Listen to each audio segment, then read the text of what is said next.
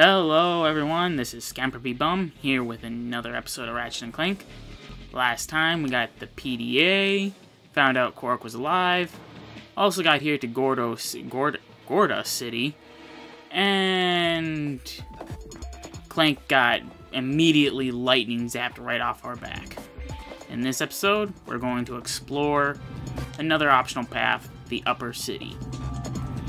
This pathway is almost definitely going to be sped up, showing the successful attempt through it.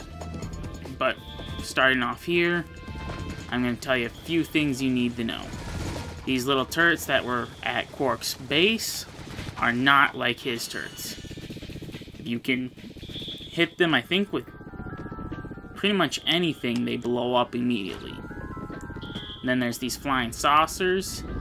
Use the Versa Bomb to blow them up immediately, because they are basically looking to shoot you with their turrets. So this is where we're going to basically speed up, and I'll post-commentate anything that is important that you need to know. Also, I think this pathway will yield quite a bit on the side of bolts and an optional item, well, an optional weapon, actually, that is basically become a staple throughout the series. But another fast-forward episode away!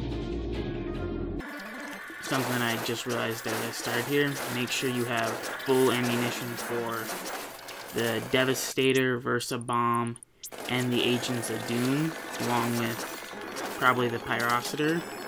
Because right here, you'll use the Versa Bombs to fly over this ledge and take out all the security ships that are flying around here. Yes, you still have to take out the turrets, but it's not that big of a deal.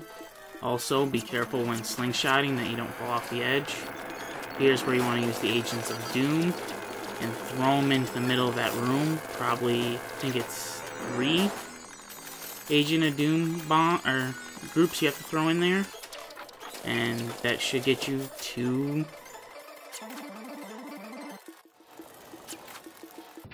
okay, I'm gonna come back here to live commentary to let you know you do not need to be slingshotting to that target right away. I think, I know if you slingshot onto it a little prematurely, you could easily fall to your death immediately here.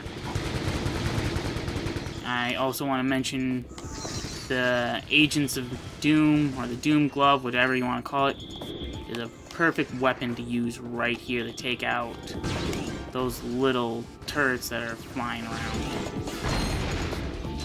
And okay, I was wondering if it would take 3 shots, or I forgot I don't have my hover, I don't have Clank, so I can't get the little hover feature. I just felt my heart stop there for a second. Because if you die, you get sent all the way back to the original entrance to this area. But climb to the top of the tower and get the shiny, shiny weapon. Sweet! Congratulations! You just found a Gadgetron morph-o-ray. Hold down the circle button and keep the beam focused on an enemy. When the meter is full, the enemy will transform. Basically, it's the chicken ray. But I think that should be enough for this episode. We got the chicken ray.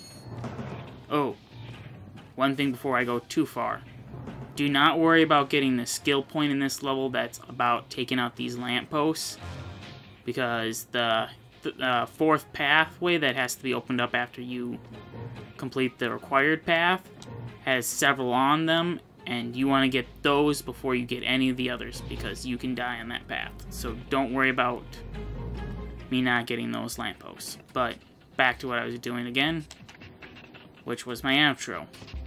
In this, that should be good for this episode, because we got the chicken ray, basically, or the morph-o-ray. We really didn't do much else besides get the morph-o-ray.